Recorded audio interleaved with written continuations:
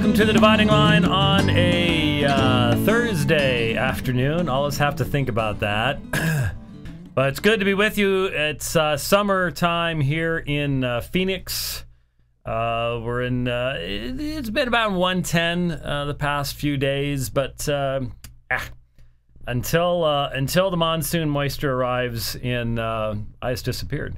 There I am. I mean, it's fine. I don't actually like looking at that, but it helps to know, especially when you have this one, which I hate. Oh, please. Ugh. Yeah. Nice shot of the microphone there, though. See, this is the microphone. See, right there. Oh, ow. It's got that techie effect. It does sort of have a techie effect, and this is the completely worthless windscreen. No, it is not completely worthless. It is completely worthless because I'm not close enough to it for it to have any relevance whatsoever. If I was doing it the way you're supposed to do it, then it would have relevance. But sitting back here, I'd have to do that to make it relevant, which I don't do. Well, you can bring it closer. I mean, don't pee-pop it, okay? I cannot bring it closer. There's a man behind the glass in the other room that will yell at me if I bring it closer. And you know that. Anyway, what are we talking about? Oh, yes. 3 topics to get to today, and they are, I was telling you that until the moisture arrives, second week of July. I like that much better. Until that, I don't care. 110, 114. As long as it gets down into the 70s at night, you're good. But that's good. Thank you, Rich. Appreciate that. Yeah, it's not really lava lamping a lot yet, but it will soon. It's just about ready to start doing the lava lamp thing.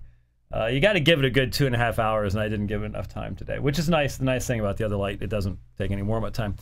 Anyway, 3 topics to get to today, so we better get to them, and they could not be, honestly, more different. There's absolutely, as far as I can tell, no connection between our topics today. And the first is a article that was posted I don't know why this came up in my RSS feed, or was it on Twitter? I don't know why it just popped up, because it's from 2 years ago. But I seem to recall having looked at it at that time. But when I went back through it, I thought, you know what? I'd like to at least briefly address this. It's by Dan Wallace, and when Dan Wallace speaks, people listen. And I know I certainly do. And even when you disagree with Dan, you've got to know why you disagree with Dan. And it's his article on the, what is the specific title here? The Problem with Protestant Ecclesiology. It's dated March 18th of 2012. So it's a little old, but it came up, just popped up in the in my stuff. And let me just read some of this with you. But with the birth of Protestantism, there necessarily came a rift within the Western Church. By necessarily, I mean that Protestants made it necessary by splitting from Rome. Yaroslav Pelikan had it right when he said the Reformation was a tragic necessity.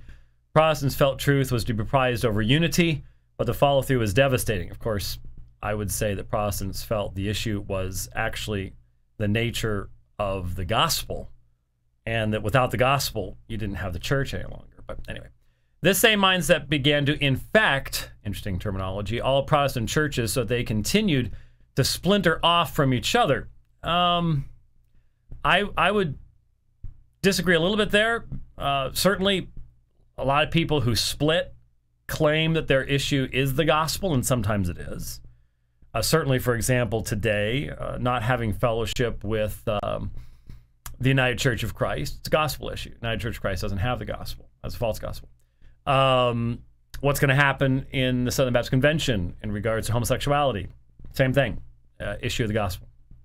It says, today there are hundreds and hundreds of Protestant denominations, at least it didn't say 33,000. One doesn't see this level of fracturing in either Eastern Orthodoxy nor Roman Catholicism, not even close. Well, that's true. And why is that?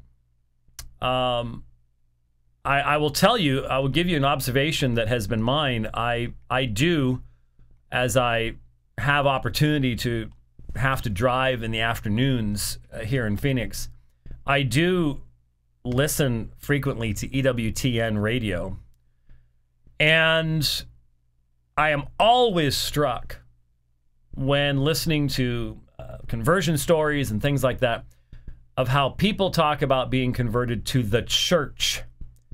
It strikes me because obviously in our mindset, it's a matter of conversion to Christ, and then once you are under the lordship of Christ, then you obey what he says about his church, and the importance of the church comes from, first and foremost, Christ. And it's just amazing listening to EWTN and how often the church supplants Christ. Well, and of course, Mary ends up supplanting Christ all the time on EWTN. But anyway, to me, the unity, the lack of level of fracturing.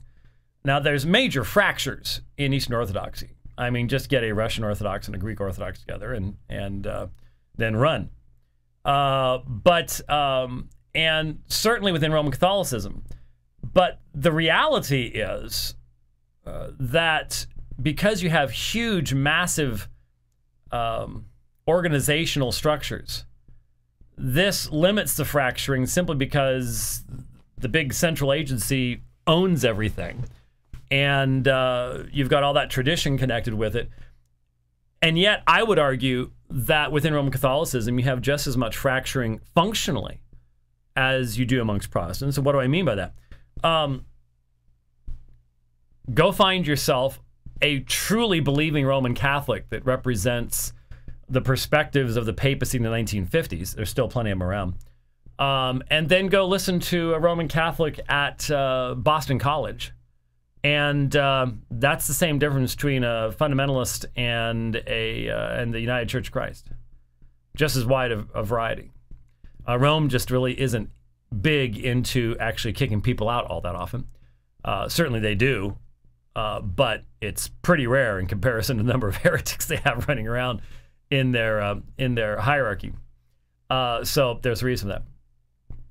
Anyway, he goes on to talk about some other things, and he says several evangelical scholars have noted that the problem with Protestant ecclesiology is that there is no Protestant ecclesiology. In many denominations, and especially in non-denominational churches, there is no hierarchy of churches responsible to a central head, no accountability beyond the local congregation, no fellowship beyond the local assembly, no missional emphasis to gain support from hundreds of congregations, and no superiors to whom a local pastor must submit for doctrinal ethical fidelity. Well, my ecclesiology would preclude the vast majority of that. That doesn't mean I don't have ecclesiology. It means I have a very clear ecclesiology. And I defended that ecclesiology in written form in the Brodmann-Holman book on 5 Views of Church Governance. And so I would agree that most Protestants have not given much thought to ecclesiology. Most evangelicals accept the default ecclesiology of their particular, whatever church they became associated with. Well, that's just how you do things. There's nothing more to it than that. But that does not mean that there's not a Protestant ecclesiology, nor that Protestants haven't thought about ecclesiology, and that there is not a, I think, rather clear biblical ecclesiology. And you can see some of that in debate, in my debate with Mitch Pacwa, who I was listening to last evening on EWTN for a few minutes, and the stuff he was talking about, just about Mary and her first Eucharist was when she became pregnant, and it was just really, it was bad. Anyway, so he talks about, he spent a lot of time with Greek Orthodox folks, and talks about the liturgy a little bit. The liturgy is precisely what bothers so many Protestants, since their churches often try very hard to mute the voices from the past. It's just me and my Bible is the motto of millions of evangelicals. Well, okay. This wasn't specifically written for Reformed folks, and I don't know that Dan spends a lot of time with specifically Reformed folks. He's at Dallas, and there's some there, but not ecclesiologically Reformed. And of course, even amongst, there would be many people say that I'm not. And again, see my debate with Robert Raymond, basically. I mean, that's what that book ended up being, when you look at the actual, is that what's going out right now? Oh, wow. Okay, that totally freaked me out. The perspectives, yeah, it's right there on the thing.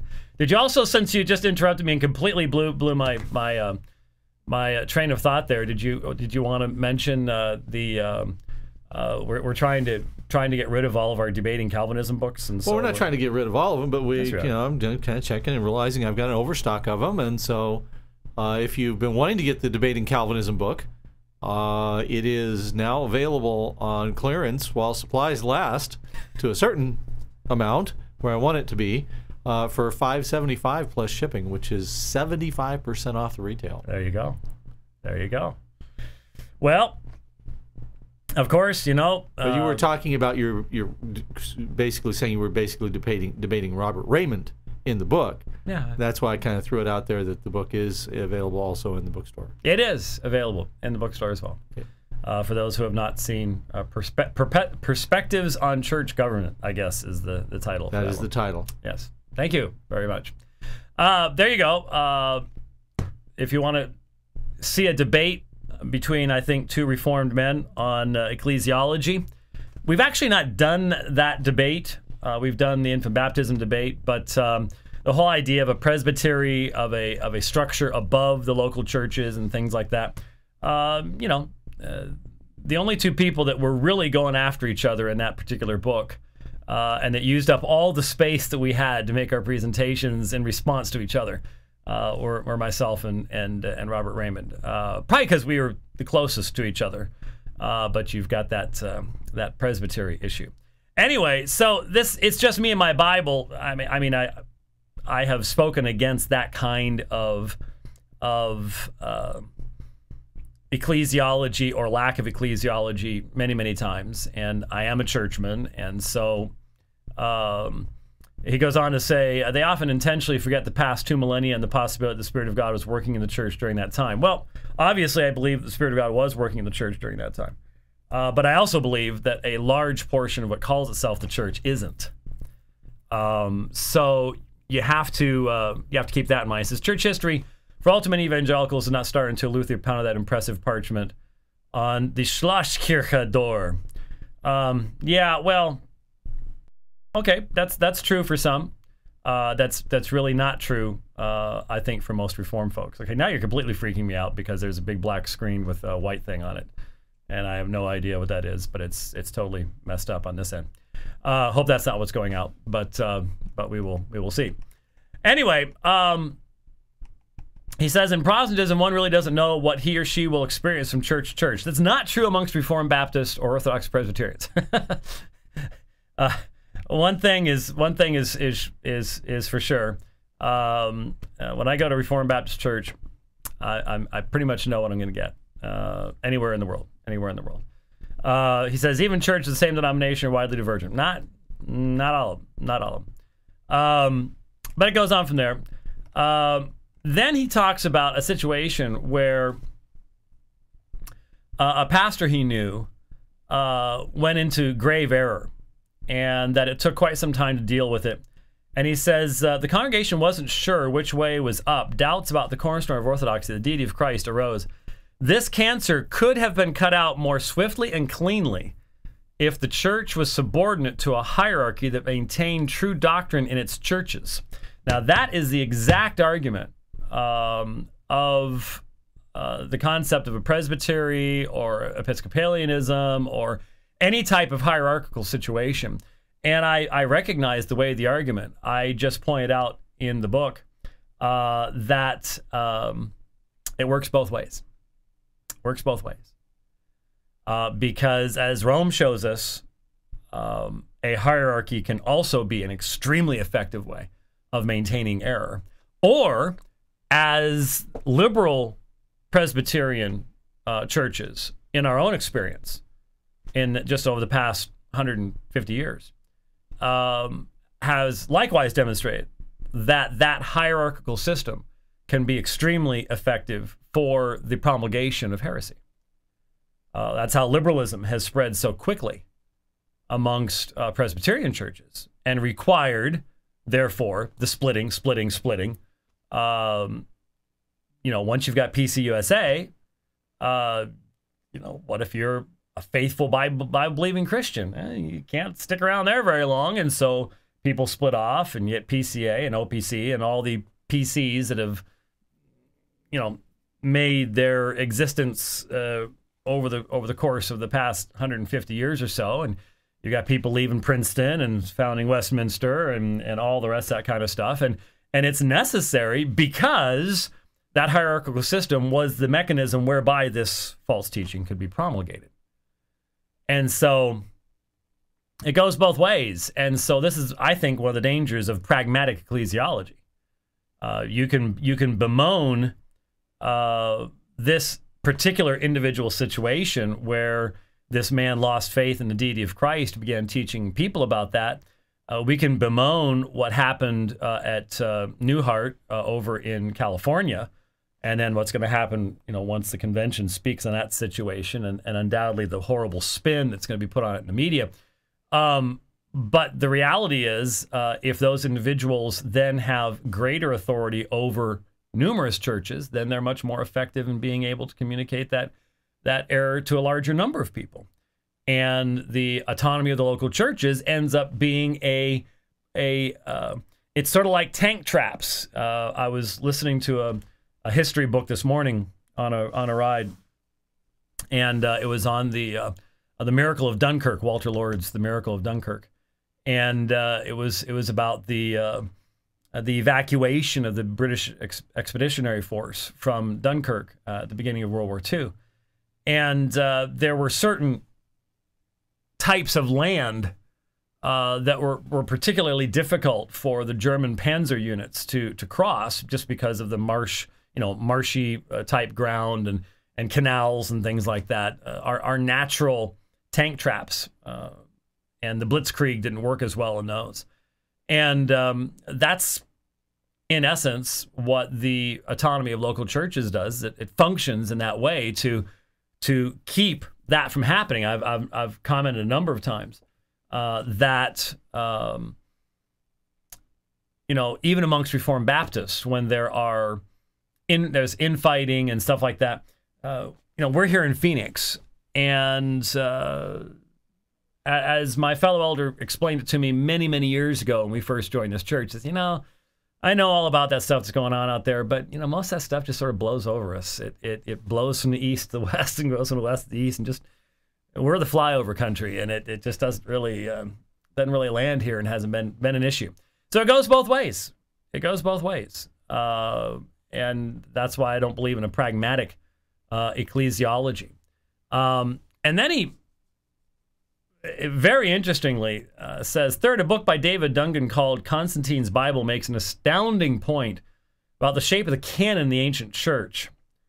Duncan discusses the passage in Eusebius's Ecclesiastical History 6.12, when this church father famously spoke of 4 categories of literary candidates for the canon: homologumenon, antilegomena, apocrypha, and pseudepigrapha. Duncan mentions that for Eusebius to speak of any books as homologumenon, those 20 books that had universal consent in his day as canonical, he was speaking of an unbroken chain of bishops from the 1st century to the 4th who affirmed the authorship and authenticity of such books. What is significant is that for the ancient church, canonicity was intrinsically linked to ecclesiology. It was the bishops rather than the congregations that gave their opinion of a book's credentials, not just any bishops, but bishops of the major sees of the ancient church. Duncan went on to say that Eusebius must have looked up the records in the church annals and could speak thus only on the basis of such records. If Duncan is right, then the issue of authorship of certain books, most notably the 7 disputed letters of Paul, is settled, and it's settled by appeal to an ecclesiological structure that is other than what Protestants embrace. The irony is that today evangelicals especially argue with the authenticity of the disputed letters of Paul, yet they are arguing with one hand tied behind their back, and it has been long noted that the weakest link in evangelical bibliology is canonicity. Here I just had to go, no. Wrong on too many levels to even get into today. Once again, I would point us to Michael Kruger's work on the subject, but I don't think Eusebius had access to some secret stash of documents. There are obviously many times when early church fathers made references to preceding bishops that they were simply inaccurate in what they ascribed. I think this has a terrible perspective in regards to what makes something canon. This is backwards from the way that you're supposed to approach it. Canon is a theological issue. It has to do with inspiration. And the idea that and the funny thing is, I just don't think that maybe Dan has spent enough time with a lot of Roman Catholic scholars, but the Roman Catholic Church doesn't know who wrote most of these books. The Papal Biblical Commission doesn't know who wrote Matthew, for example. And again, just having that hierarchy doesn't guarantee anything at all, as Rome's experience demonstrates that exact situation. There's a lot that can be said there on the issue of the canon that is, I think, important to me. He says, I'm not sure if there is a solution, or even if I'm not sure of the solution, or even if there is one. But we can take steps toward a solution, even if we'll never get there in this world. First of all, we Protestants can be more sensitive about the deficiencies in our own ecclesiology, rather than think we've got a corner on truth. Well, I'm not really sure what that means. If it's true that the vast majority of Protestants never even thought about ecclesiology, I'm not sure what this means. I'm not sure how that functions in that way. We need to humbly recognize that the two other branches of Christendom have done a better job in this area. I don't believe that for a second. That is purely pragmatics. That's not bibliology. Second, we can be more sensitive to the need for doctrinal and ethical accountability, fellowship beyond our local church, and ministry with others whose essentials are not necessarily whose essentials but not necessarily particulars don't line up with ours. Well, again, if it's not a gospel issue, and I think we've demonstrated that we do that. Third, we can begin to listen again to the voices of the Spirit speaking through church fathers and embrace some of the liturgy that has been used for centuries. Well, makes me wonder just a little bit. What do you mean by that? What liturgy? What is it communicating? And things like that. So I wanted to just talk about that a little bit, get you thinking about that, and in the process, Rich reminded you of the book that is available in the web store on that subject. Let me mention, by the way, Rich and I are just looking at scheduling, and the possibility of 3 overseas trips between now and the end of January. And so once again, I just bring to you the need to raise funds to be able to make that happen.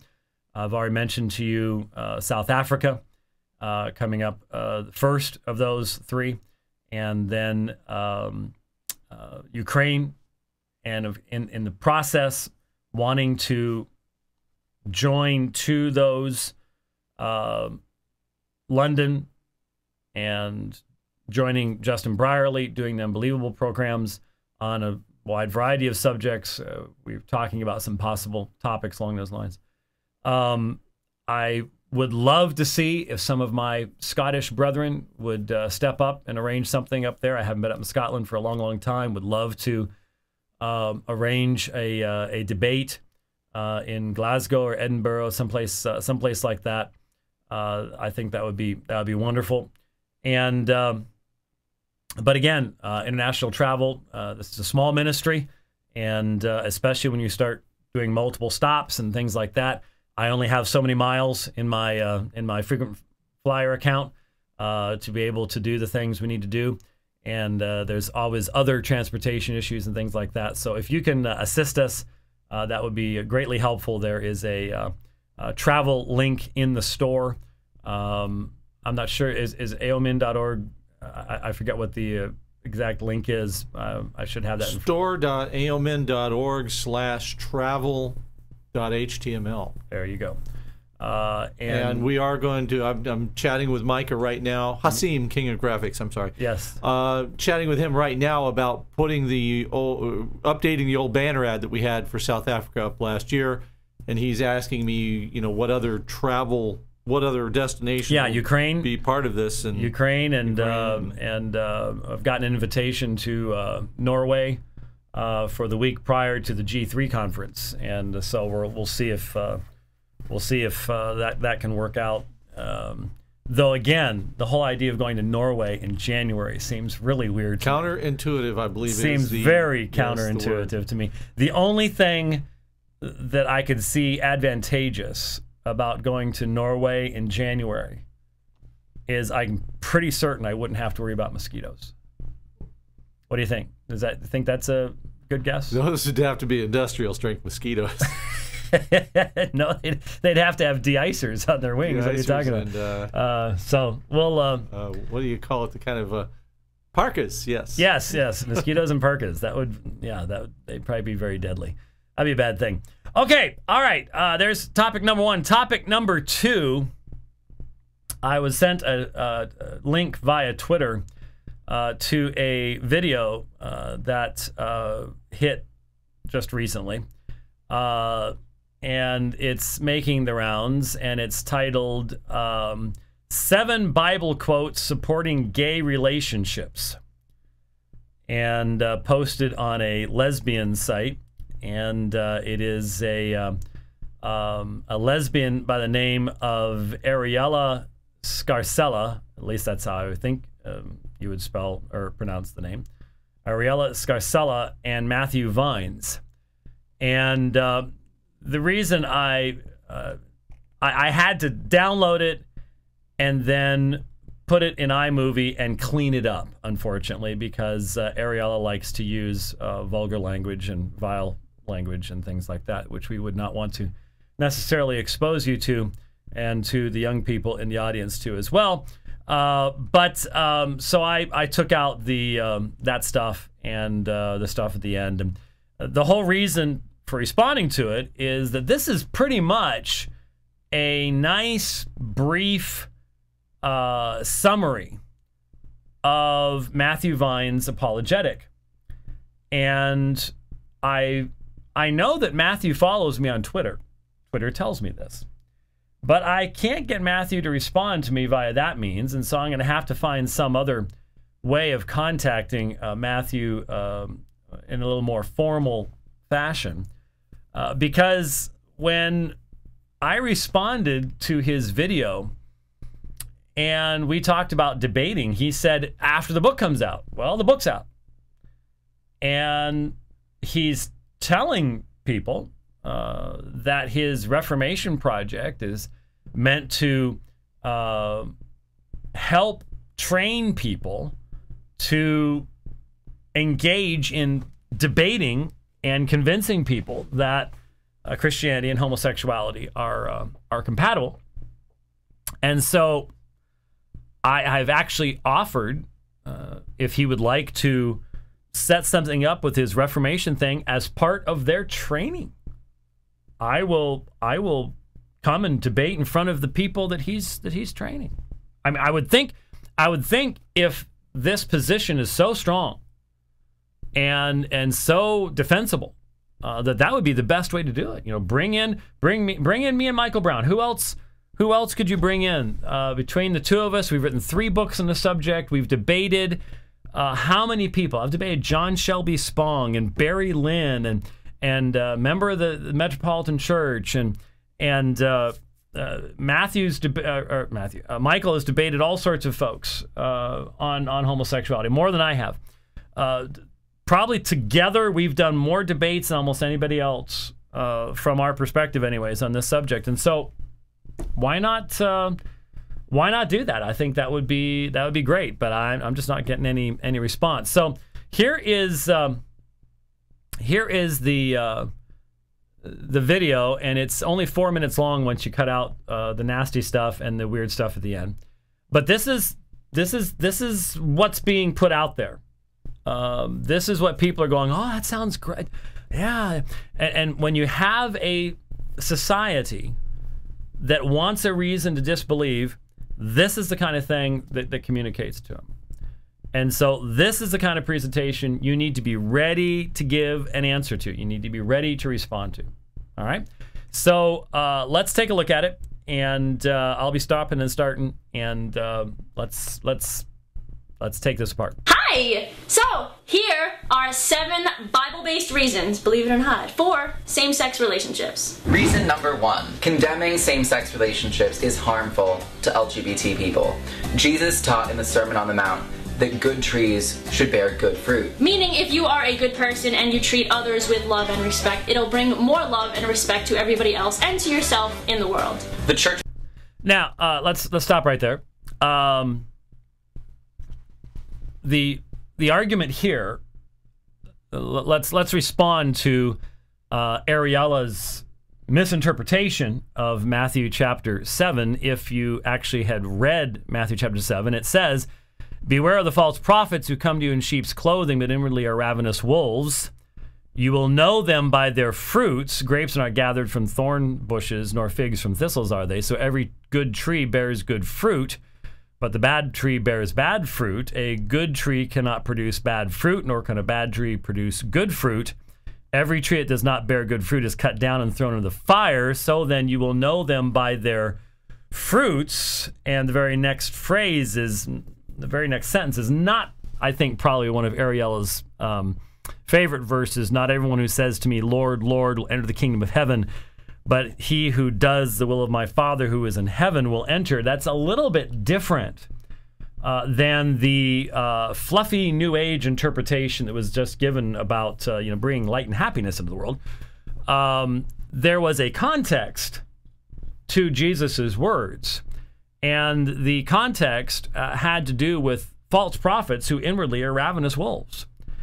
And hence, the fruit that his hearers would have understood would have to do with the fruit of righteousness, which would have been defined by the very law that Matthew is going to just simply glibly pass over here in a couple seconds as having no relevance whatsoever. This kind of horrific mishandling and misrepresentation of Jesus' words in the Sermon on the Mount, Matthew's version, whatever version you might be referring to,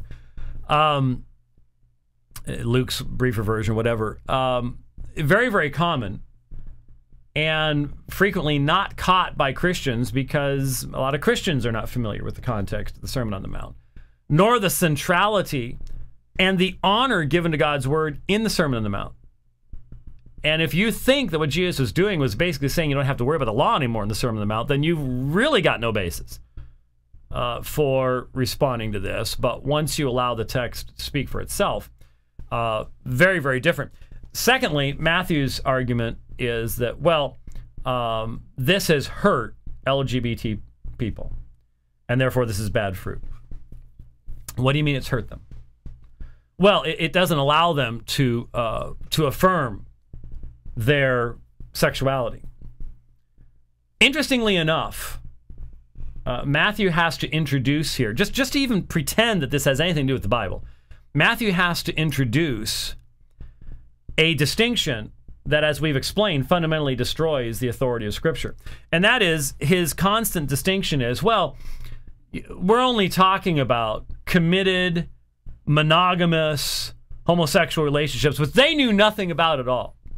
Well, it's been demonstrated that that is not the case, that it was not unknown in the ancient world. But be that as it may, the assertion is that if it's true and they had no idea what that was about, then could we ask the question, what about the vast majority of the male homosexual population that is not involved in committed monogamous homosexual relationships? Which would be about 98%. Okay, so you're talking about maybe 2%. And so let's ask the question, isn't Matthew Vines hurting the 98% when he limits God's blessing to the 2% that want monogamous, committed, lifelong relationships? See, Matthew, one of the reasons that I think you're hesitating a little bit to actually bring this position that you've enunciated into public debate, you know that the people that are interviewing right now are not really going to ask tough questions. But the people you're avoiding are the people who have read all the sources you used, who have known Boswell and Scanzoni and Mollenkott and Countryman and Helminiak and especially your favorite source now, Brownson. Read these books, know how to respond to these books, have examined these books, look at these book citations, look at their scholarly material, and can interact with them on the level of the original languages, which you know, Matthew, cannot do. You're going on secondary sources. And you know that taking your arguments into a debate against people who can go to the primary sources is probably pretty dangerous. Which is why I've said Michael and I would love if you would get Dr. Brownson to join you, because that would even be better. That'd be great. But be it as it may, your system is thoroughly incoherent because you assume certain things and then you don't bother to defend those things. You need to answer the question as to why, for example, well, I'd be very interested in your response, Matthew, to the article I posted yesterday where I showed a picture of two homosexuals holding hands. I think it was U.S. News. Was it U.S. News or USA Today? USA Today photographer had set them up in all these different places to make them look so happy and so natural and so wonderful and et cetera, et cetera. And I asked the question, what if, instead of just two homosexuals who want to get married in that picture, what if they were brothers? What if they were brothers? Why would that be inappropriate? Why would that be inappropriate? What if it was a father-son, grandfather-grandson relationship? Why would that be inappropriate? Given your perspective, given the argument that the New Testament writers would not have known about committed intergenerational love situations, why would that be wrong? And if we just put another man in there, so you've got three men holding hands, why not three? Consistently. Not just the ooh factor or ick factor, or because, see, as soon as you say it's only two, you're demonstrating you're still pulling, you're still recognizing the biblical binary of marriage that is seen in the relationship of Christ, the church. You're just ignoring the heterosexual nature of it. You've gotten rid of part of that biblical binary, but for no reason other than you're a homosexual. And that's what you're trying to do with the Bible. That's the only reason. And, of course, that's not defensible in meaningful debate. Not logically or rationally. Not if you want to convince people that there's actual truth value to what you're saying. So, you say this hurts people, and yet you're willing to hurt by your binary assertion those who engage in polyamorous situations, polygamous situations, incestuous situations. You're hurting them. How are you not hurting them? If you're quoting the Bible that says and saying that's wrong, then how are you not hurting them? But you see, the whole problem with this whole argument is that if the Bible says this type of relationship is wrong, and it does, that somehow hurts someone. I would assert to you that when the Bible says this is wrong and this is right, lining up what the Bible says is the greatest thing for a person. That's how you experience life rather than death. And so the whole basis of the argument is bogus. It's like saying, well, the Bible has hurt so many thieves because it says thou shalt not steal. There are kleptomaniacs out there. It's just the way they are. And they've been hurt by the church. Now, has the church always had the exact right biblical balance in dealing with thievery? No. Does that mean that thievery, therefore, is okay? No. Has the church always had the right exact balance in dealing with homosexuality? No. Does that mean homosexuality is okay? No. Obvious. So this is his fundamental argument. This is the ground. It is not good for man to be alone. So if I'm homosexual, I need to be able to marry. No. That is a shallow shallow way of thought that cannot survive meaningful examination or cross-examination. It is the kind of thinking that can only survive in the context of a monologue, or in the context where you have a very willing media as your collaborator. But in the context of debate, that's not going to work.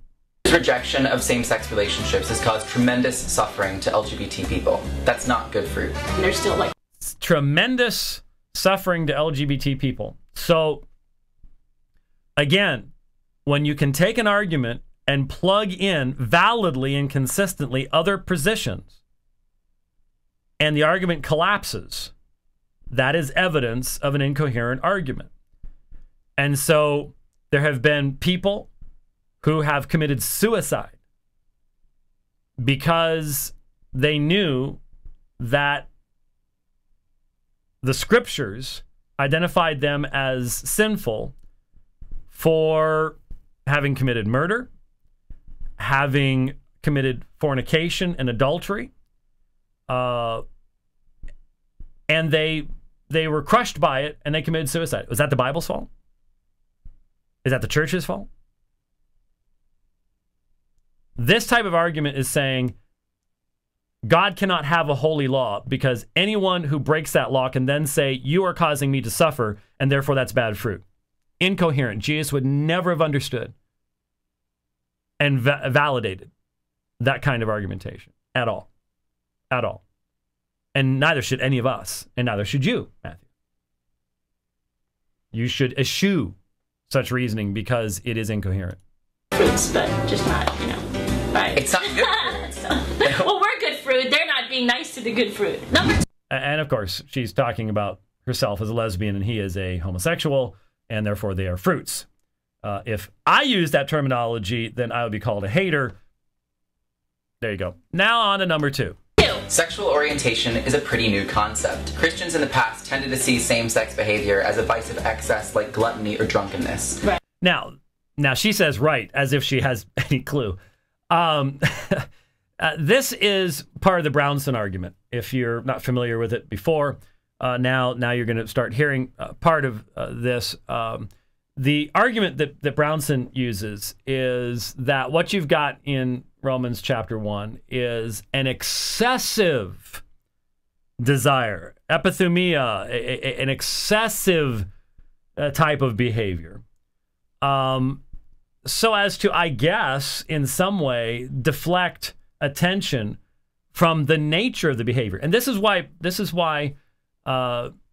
when time will allow and everything else, I really want to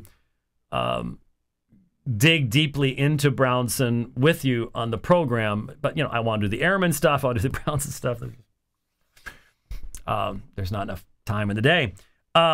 But this is where I really think that even what we did in the last program in looking at Romans chapter 1 in regards to Danny Cortez, who, by the way, is a graduate of Biola Talbot. But be it as it may, I didn't know that, but I was informed of that. Even the comments that I gave there demonstrate where Brownson has had to miss purposefully to establish his perspective, the flow of Romans 1, because while there is certainly references to excessive behavior in Romans chapter 1, that's not the point. The point is the twistedness of the creator-creation relationship. It's interesting that the book that I wrote in 2003 and 4, The God Who Justifies, has an extended chapter on Romans chapter 1 and an exegesis of this text. I did that because it was so foundational to the doctrine of sin and hence to the doctrine of justification to understand its forensic nature. But it's interesting that you can't really try to say that, well, you're just trying to deal with Brownson or something, because my exegesis of Romans 1 was written, that's when did Brownson come out? 2013? Yeah, 2013. So 9 years earlier. And yet I was dealing with all those issues because it's just what's there in the text. And so this whole idea that, well, again, here comes the, well, you know, the Bible really can't address this subject because they didn't know what we know today. Baloney. This is such a modernistic, and Gagnon has demonstrated from primary sources over and over again the recognition. Just because they didn't use the same terminology does not mean that the people back then were stupid. There were people who recognized that there were men who only had a desire for other men, and even men who desired to have only lifelong relationships with other men. They recognized that. You couldn't live in that culture without knowing it. My wife and I went over to Sacramento a couple weeks ago, and we parked in this particular parking place that she uses off of the airport. And so there's this shuttle that takes you back and forth rather than the regular bus thing. And it was nice. It was, I may use it in the future. It was actually fairly economical. Anyway, coming back, and these two guys get on the bus. I think actually they were on the bus before us. Yeah, they were on the shuttle bus before us. And they're sitting across from us, and I'm just sort of watching them, and they're older than us. And when they got off, I looked at Kelly and I said, "Were you thinking what I was thinking?" He said, "Duh." The women are faster to pick the types of things up than we are at times. But you know, here were two probably early 60s, mid 60s men, clearly a gay couple, homosexual couple. And you know, I didn't have to engage them in conversation to figure that out. You don't think there were people like that in Paul's day? You don't think you think he just didn't notice things like that? Seriously? This whole idea, this really is what makes me go, you really want us to take seriously the idea that from your perspective, the biblical writers were significantly more naive than I am today. I don't believe it. I don't believe it for a second. It is an artificial distinction that allows you to separate one form of a forbidden activity from other forms of a forbidden activity, as if there's really a difference. It's a irrelevant difference. It doesn't change the fact that it's the creation ordinance violation that is in view here. That's really the issue. Not as a sexual orientation that can be expressed in loving, committed ways. Loving, committed ways. That's not biblical, Matthew. A loving, committed way biblically is focused upon the glory of God, the fulfillment of the creation mandate, and therefore what's best for the other person. No homosexual relationship can fulfill that. And I know you disagree. I'm simply saying from a biblical perspective. And I did catch, you said, before your book came out, you did respond to me. Well, you know, there's a lot of stuff you didn't. But I think I found in your book where you did try anyways. Because you did briefly mention what I raised a number of times in my lengthy 4-hour response to you. Well, it was 5 hours, but we played everything you said. And that is the concept of falling in love with a mirror. You have to, and you're following Brownson to do this, but you have to attack complementarianism. You cannot allow for there to be something specifically complementary between man and woman, and every single person in a married relationship knows that complementarianism is true. Every single one. That does not mean that it expresses itself in the exact same way in every relationship. But every husband knows that his wife is not a guy. And every wife knows that her husband is not a woman. And we know that in such strong experiential ways that it can only be a lying spirit that is convincing our society otherwise. Because we know in our heart of hearts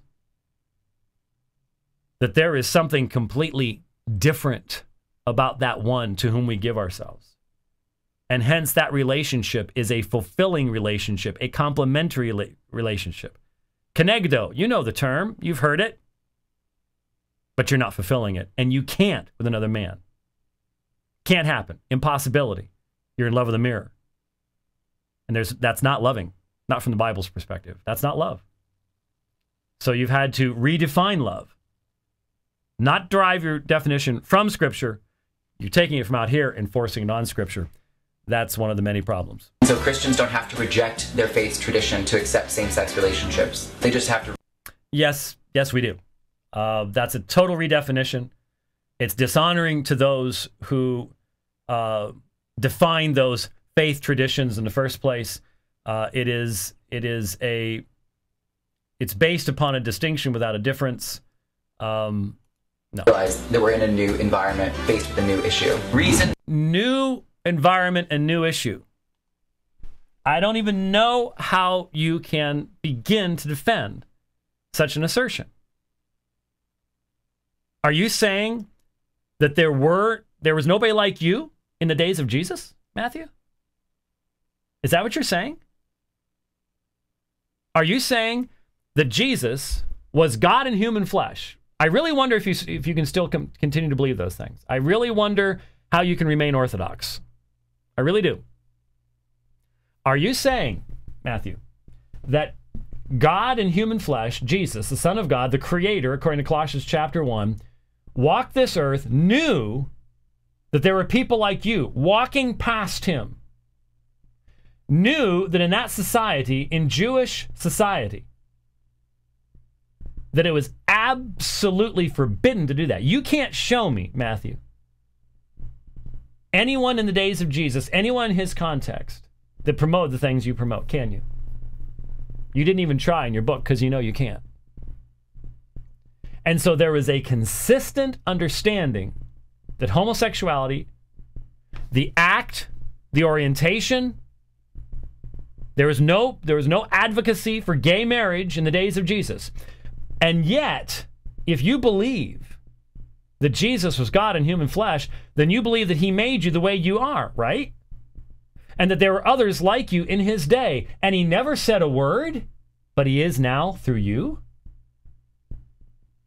How can you believe that Jesus is this loving Savior figure when what you believe is true? And he knew that there were people like you walking right past him, and he never opened his mouth. Never said a word. When the Sadducees asked him about the woman and the 7 brothers, and he gives his response and bases it upon the creation ordinance of male and female, here was the time, Matthew. Now's the time for him to enunciate everything about LGBTQRSTUVWXYZ. And yet, what does he do? All he does is he affirms all of the bigotry and the tradition and the suppression. He affirms that gender is given by God. So much for the T, right? And the B. And he says father and mother, not father and father and mother and mother. And the only one flesh that is blessed is a male and a female. I really would like to understand, Matthew, your motivations and how you would answer that question. Why didn't Jesus break the molds? He clearly knew what they were. He instead reinforced them. Could it be that, because, you know, it's one thing for you to say, well, Paul didn't know about these things. Jesus didn't know about these things? I'm sure you can find plenty of liberal theologians that would say, oh, yeah, Jesus was just a man of his time, so on and so forth. So you're going to say the incarnate Son of God didn't know it was in the hearts of men? You're going to reject the fact that he was creator of all things? Questions that we would like to have answered. Number 3, celibacy is a gift, not a mandate. So I studied the Bible a bit in college, and I remember that it talks specifically about the idea of being celibate and how it's better than not being celibate. But Paul also... Ariela's really confused. And,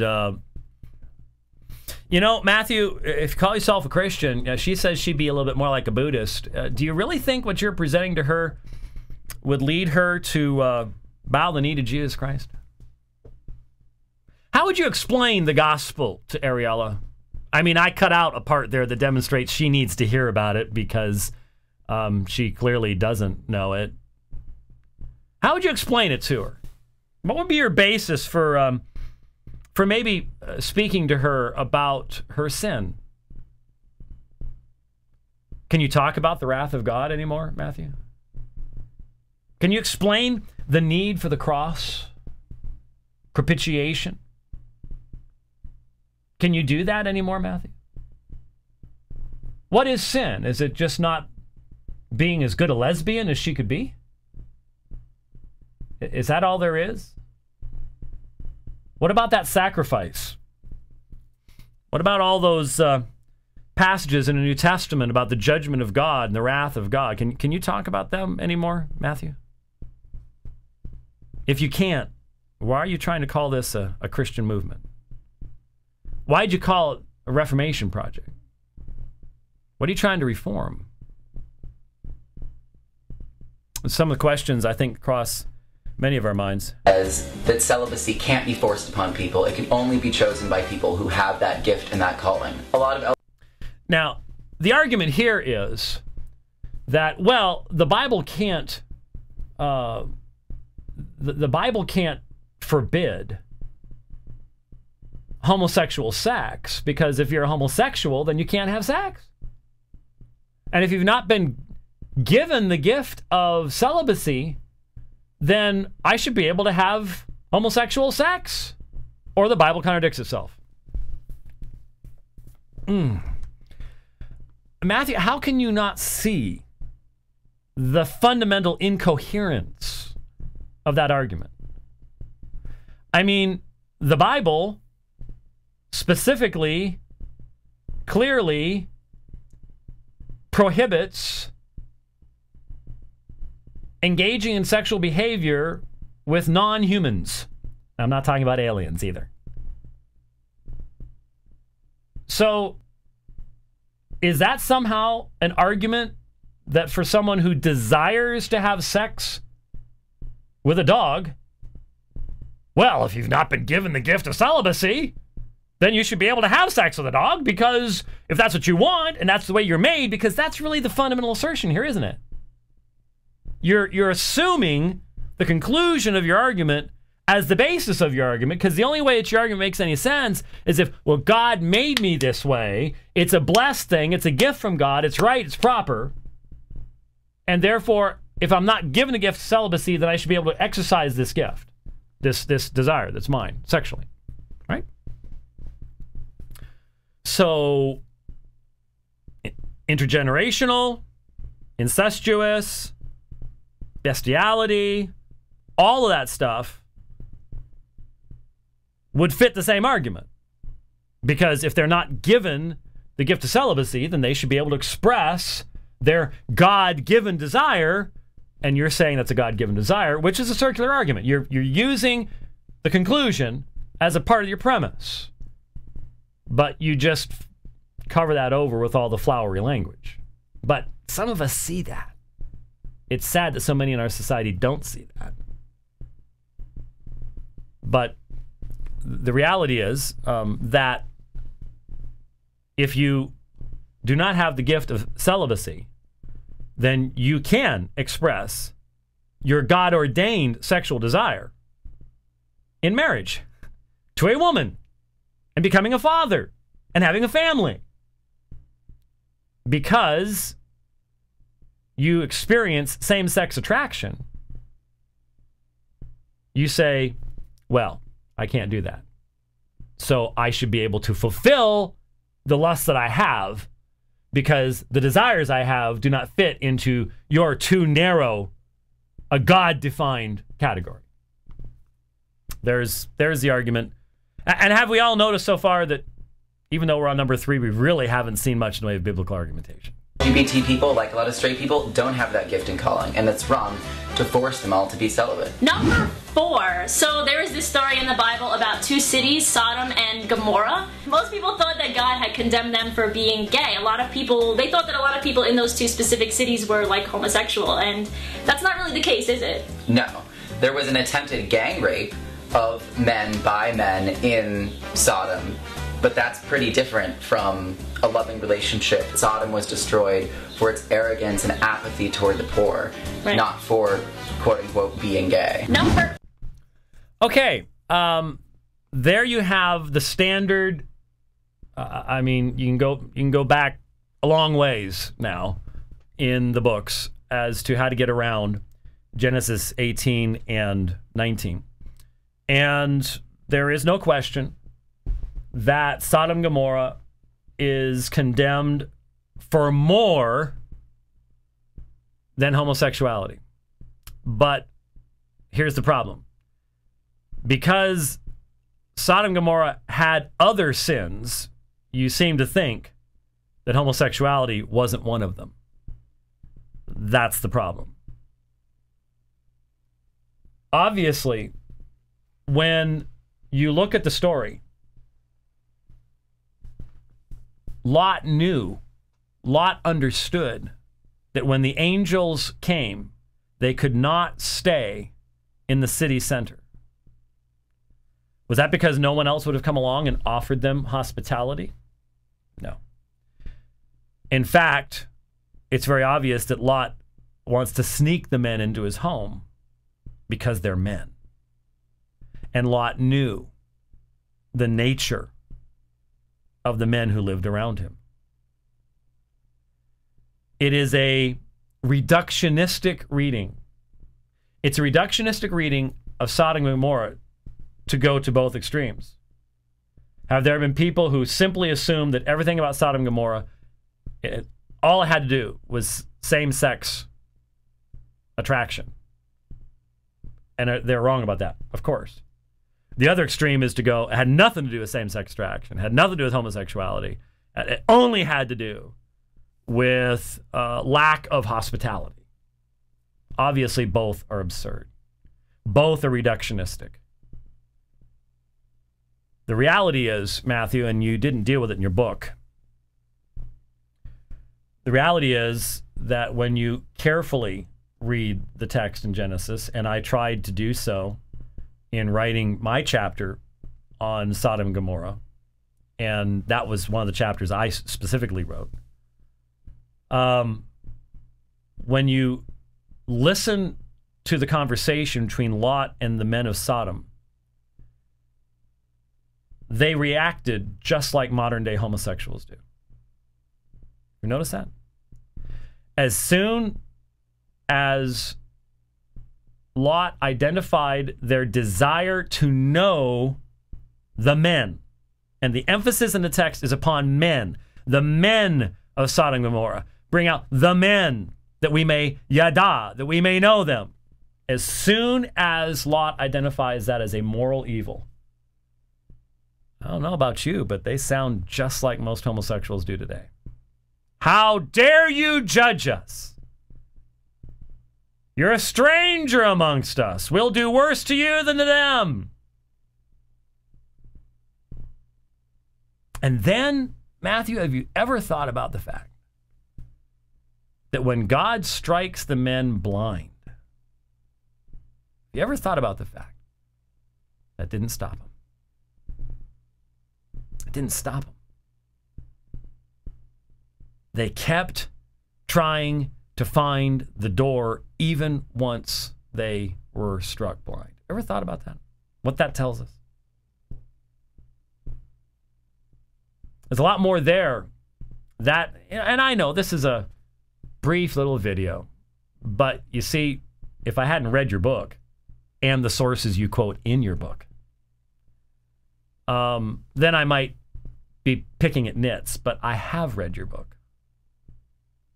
And because I have, I know that you really haven't dealt with the Sodom and Gomorrah issue. 5. Leviticus in the Old Testament condemns male same-sex intercourse. But Leviticus is actually never applied to Christians as moral law. What about... Wow. Really? Really, Matthew? You do not want to take that statement into a debate. You do not. That is one of the most amazingly facile and easily refuted assertions I've ever heard someone in your position make. You really want to try to defend that statement? You do realize that love the Lord your God and love your neighbors yourself is in the same section of Leviticus, right? You realize that same section of Leviticus is about honoring parents, honoring the elderly, protecting the poor. Same section of Leviticus. You're seriously going to tell me that the New Testament authors never apply the Levitical moral law? Wow. I would love to have an opportunity to take that one into a debate. That would be very, very helpful. I'd love to have time to explain to people what that really means. And once again, what it really does, Matthew, you know you can never defend it. You know that. It's impossible. But what's even more, Matthew, is that what it would allow me to do is to demonstrate the connection between the questions I was asking you earlier. You couldn't explain. You could not explain to Ariella the necessity of the death of Christ on the cross, given what you just said, because you can't define sin. Not the way it's defined in Hebrews, not the way it's defined in Ephesians, not the way it's defined in Romans. You have to come up with some new modern way. I guess it's a new situation, right?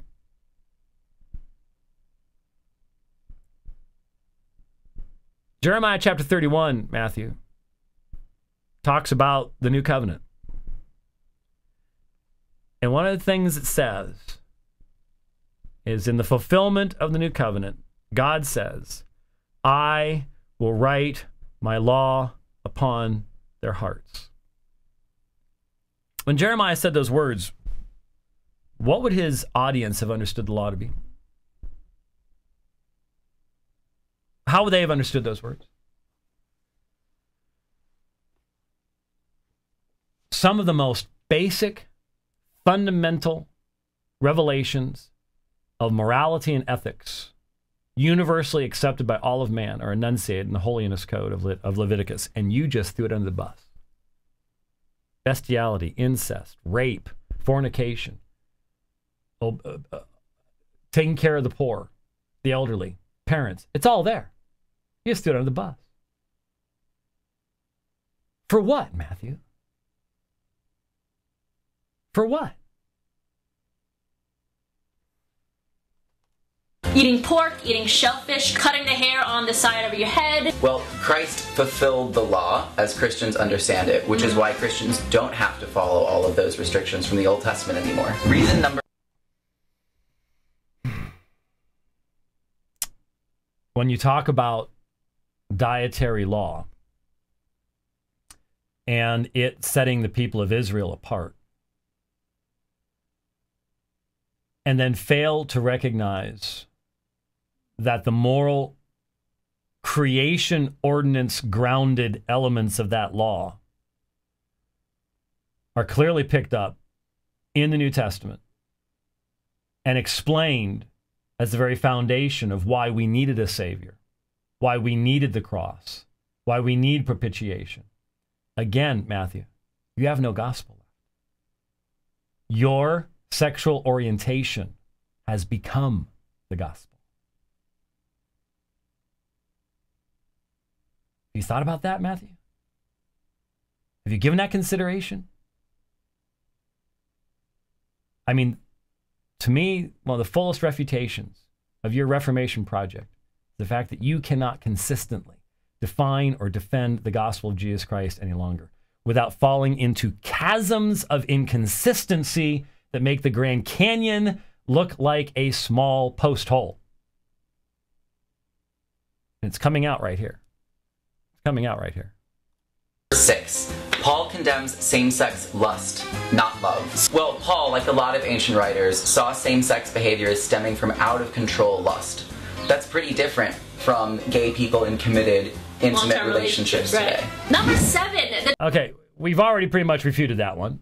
I mean, that is a laughably simplistic and misleading understanding of Romans 1. He does speak of lust, but for you to insert into the biblical text the concept of a homosexual love is to speak completely from silence. And Paul, like other ancient writers, I take you right back again. Okay, if you want to dismiss Paul as having a meaningful understanding of what's going on around him, being ignorant, dismiss the spiritual aspect. What about Jesus? Was Jesus like other ancient writers? Just didn't understand when he reiterated the propriety of the Jewish law and said anyone who breaks these things least in the kingdom of heaven? I haven't heard you deal with that. But we've addressed most of that. Homosexual didn't even exist until 1892. Is that even the right date? Yeah. Yeah, you got it. Okay. The last 50 years, a number of Bible translators have started to say in a couple verses that homosexuals will not inherit the kingdom of God. Right. But that term and that concept of a person who's exclusively same-sex attracted didn't even exist at the time the Bible was written. Okay, and there's the end of that. I'm not sure why it shows it only at 250. But that was all 7 of them. Okay. Are you saying that for example, the ESV, which recognizes the Septuagint background of arsenokoites and malakoi, and hence identifies them as the active and passive partners in homosexual relationships, are you saying that because the English language has developed over time that that's not a proper translation in light of what, again, it's this, yeah, well, but we have these loving relationships now. You mean it didn't have them back then? This is absurd. If you say that God has made you the way you are you saying that God only started making homosexuals this way recently? I don't get any of this. If there have been 3% homosexual population throughout human history, then there's been the 2% of the 3% that have wanted to have these monogamous relationships all along. Back then or today, you have to fundamentally deny the sufficiency of Scripture, introduce categories to it that are beyond its scope to make these arguments fit. That's all there is to it. I don't know how you get around it. I don't know how you get around it. But there you go, folks. There is Matthew Vines, and there is the presentation that was made. All right, we've got just enough time. I told you that I would absolutely, positively, completely, and 100% burn out the topic clutch on the program today. We're going to do that right now, and I'm not sure if I'm going to have enough time to do this, but totally, you know what? There is no way. There's no way. And I, unfortunately, do this evening. Let's just say that the wife has indicated that I need to be home on time this evening. And I would like to ask my entire audience's prayer for my back, because it's time to move furniture. And when Mama says we're moving furniture, we're moving furniture. We're moving entire. What are you doing this afternoon? All right. I need help. Mama at my house says I got to fire up the barbecue in 110 degree heat. Oh, yeah, see. So Okay. see how it is? Mm-hmm. But see, at the very least... Make sure I do not leave this place without the dollies. Oh, okay, yes. I at least that. I don't think... At least in my case, I won't have to move the barbecue over here and then move it back and then move it over there. Oh, no, this is worse. We've got a new couch coming in, and the old one's got to go someplace. This is terrible. This is terrible. This is terrible. She's rented a pickup truck. Yeah.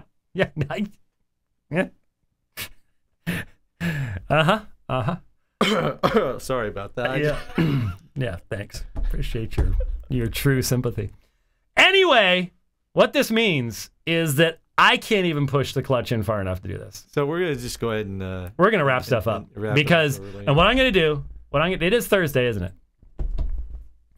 Got to remind, can you remember? Because my memory, I wanted to address, and this is how big this leap would have been. But after what I just did, I can't do it myself. MDI, Muslim Debate Initiative, posted an article called "Why Verses in the Quran Can't Get Lost or Go Missing." That was going to be topic number 3. Can't do it.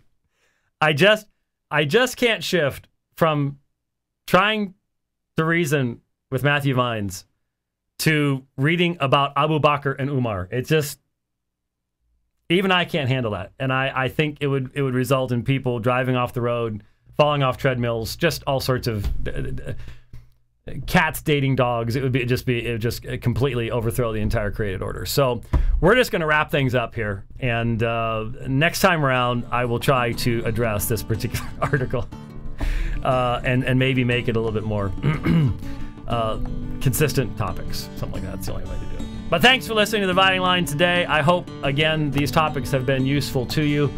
And obviously, if you don't take this stuff out there and use it in the world, we're wasting our time. So may your witness be blessed. I bet you're going to have some opportunities of using some of this stuff.